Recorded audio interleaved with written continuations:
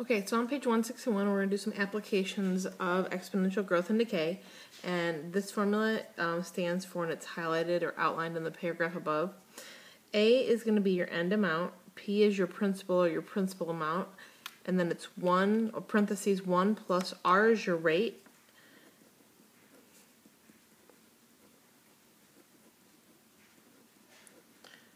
And the rate in the problem is usually going to be a percent. You need to make sure that you convert your rate to a decimal before you plug it in. N is the number of times it's compounded. And then T is the number of years. So if I try to do example number 1, it says $800 is deposited, so 800 is my principal into an account that pays 9% annual interest. So my rate is 0.09 as a decimal, and it's compounded annually, which means it's compounded once per year, and it says find the balance after 4 years. So my amount is going to equal 800. 1 plus 0.09 over 1 time, or raised to the 1 times 4 power. And I know that it seems silly to put the 1 and the 1 there, but the reason I'm doing that is all I'm going to do literally is type this into my calculator. So I'm going to type 800 times parenthesis 1 plus fraction 0.09 over 1, and then raise it to the 1 times 4 power. Enter. So there's my answer. My answer is, after 4 years at 9%, compounded annually, I'll have $1,129.27. Make sure you always round your decimal here to the hundred spot because you are dealing with money. So I'm just going to slide down and show you the answers to number 2 and number 3. You need to try both problems and make sure you can get the same answers for both. And then down here in number 4, it's talking about radioactive material that's used to diagnose brain, thyroid, liver, and kidney diseases. The radioactive substance has a half-life of 6 hours. I start with 200 milligrams of the substance, and then it says how much is left in 6 hours. So if I start with 200, and 6 hours go by, after 6 hours, because 6 hours is its half-life, it's going to halve itself. So I'm down to 100. And then if 6 more hours go by, that would be a total of 12 hours, so then I'd be 50. And then if 6 more hours go by, I'd be at 25. And if 6 more hours go by, then I'd be at 12.5. So at the end of one day, I'm left with 12.5 milligrams. Another way you can do these kind of problems for half-life is that your ending amount equals your principal. Your base here is going to be 1/2. And then you're going to do T, which is going to be the number of half-lives that have gone by. So now I'm going to flip to page 162. On top of page 162, it's the same kinds of problems. The only thing I want to highlight is that annual means you're compounding once per year. Semi-annually is twice per year. Quarterly is 4 times per year. Monthly is 12 times per year. Bi-weekly means every other week, which means twice a month. So 24. Weekly, there's 52. Oh, sorry, this should be, bi-weekly should be 26. If there's 2 weeks in a year, then every other week means 26. And daily is going to be 365. And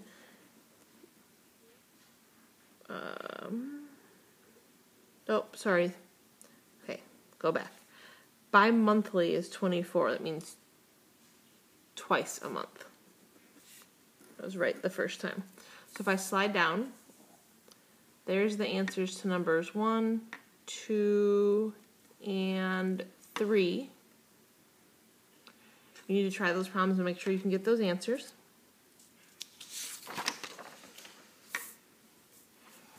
And then there's number 4.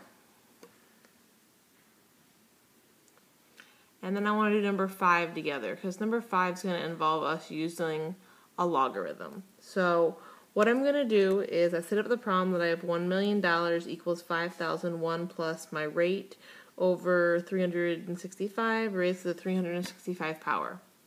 So I'm going to divide both sides by 5,000.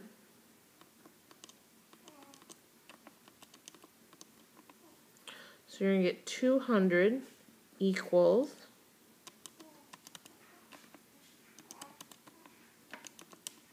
and all I did was actually do this math.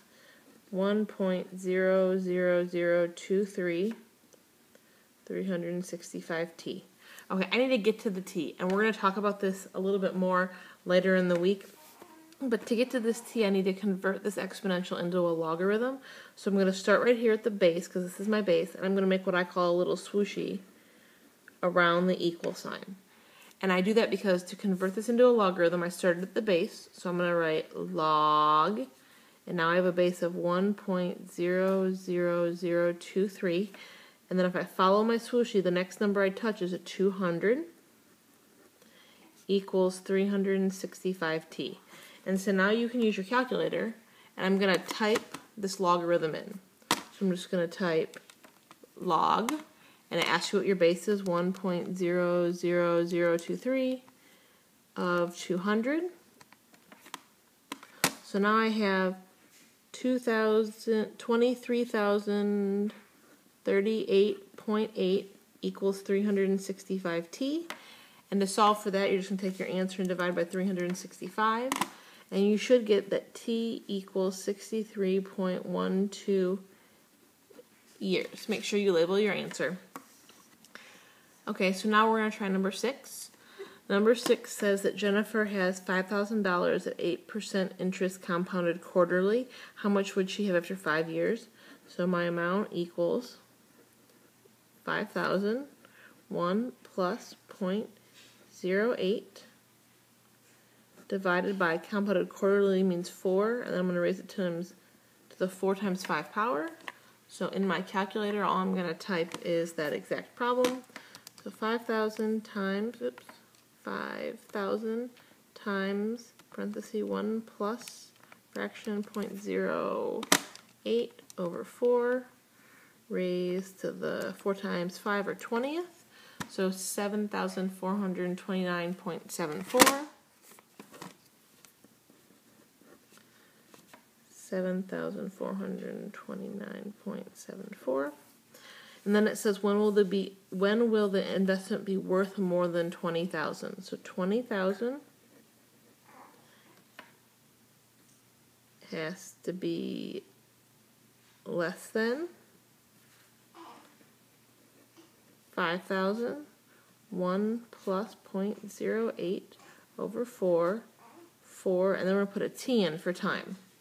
So I'm going to do the same thing here that I did up here. I'm going to divide by the 5,000. You're going to get 4,000 equals 1.02 raised to the 4t. And then I'm going to convert just like I did before. I'm going to start at my base, which is 1.02, and I'll make my little swooshy towards the equal sign. So this converts into log base 1.02 of 4,000 equals 4t. And then I'm going to type it in my calculator. 1.02, 4,000 like that, and press enter. And then you know you have to divide this answer by 4, so divided by 4. So t equals 104.709 years. And then it says if Jennifer could have invested the same amount of money in the account that paid 8% compounded monthly, would she? How much more would her investment be worth in 5 years? So same problem we did up here, only instead of having a 4, I'm going to compound it monthly, so that 4 is going to become a 12. So my amount equals 5,000, 1 plus 0.08 over 12, raised to the 12 times 5 power. And you can cheat on your calculator and you can highlight up if you want. And I'm just going to grab that. And I'm grabbing that because I'm going to go in the equation. I'm just going to change the 4 to a 12. And this isn't going to be a 20 anymore. It's going to be 12 times 5, which is 60. So there's my answer. So I'm going to write my answer down. Equals 7,449. Put my $sign in. And 23 cents. So if you compare this answer to this answer, it's about $20 more. You need to make sure that you can do things like these two and you can compare amounts because that will be asked of you on your test. You need to try number 7, and then there's the answer to number 7. And then once you make sure you can do number 7, you need to go back to Edmodo because there's one more video you need to watch for page 164.